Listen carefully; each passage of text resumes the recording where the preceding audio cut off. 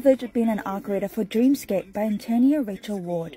When I saw her post on Twitter the way she had promoted her story, the first thought in my mind came Cyberpunk Alice in Wonderland. With a synopsis and a telling like that, I was yanked into the story without any more convincing. Unfortunately, the story is a bit slow to get into. It starts with the missing sister storyline, which seemed a bit uninteresting to me. I had gotten 12 pages in when I realized reading this, it feels like the author expected readers to know all about the world and its characters, so I felt a bit underwhelmed with the lack of information about the world and characters. Without warning, a new character takes the lead at chapter 3, feeling like neither characters were only needed for a short purpose rather than a justifiable multi-POV. I really struggled with Gwen's storyline. Most of her storylines seemed quite repetitive. Leah was okay to follow along, but again, at times it was repetitive, but yet not repetitive at the same time, if that makes sense.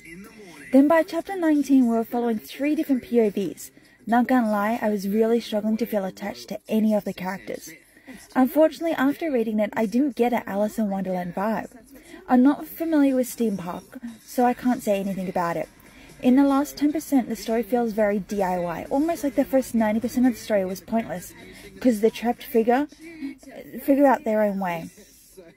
The ending seems overly too convenient, but I'm not sure if the author was struggling to end the story or struggling for the characters to play by her rules, but it just feels flat. I wish Antonia Rachel Ward good luck with her writing career, but she just isn't an author for me.